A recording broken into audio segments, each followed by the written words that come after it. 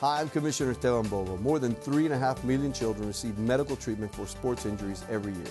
The American Academy of Pediatrics recommends that children get regular physical activity by participating in sports and recreational activities.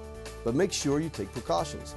Use the appropriate gear for each sport and make sure coaches are trained in first aid, CPR, and have an emergency response plan. For more information, visit cdc.gov/safechild. Be safe and be healthy.